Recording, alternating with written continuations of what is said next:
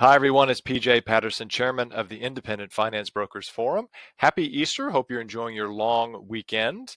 This week is, Wednesday of this week is our monthly Independent Finance Brokers Forum meeting. So it's come up quick, hasn't it? So this Wednesday at the usual spot, Rose Hill Bowling Club, 10 a.m. for a 10:30 start. Please get there early to grab a seat and, of course, network with your friends and check in with all of our awesome sponsors. This week's agenda is going to continue on with our theme this year of building a commercial loan book, and we're going to go deeper into the weeds in terms of learning how to identify commercial lending opportunities. So we're going to be running a couple of workshops.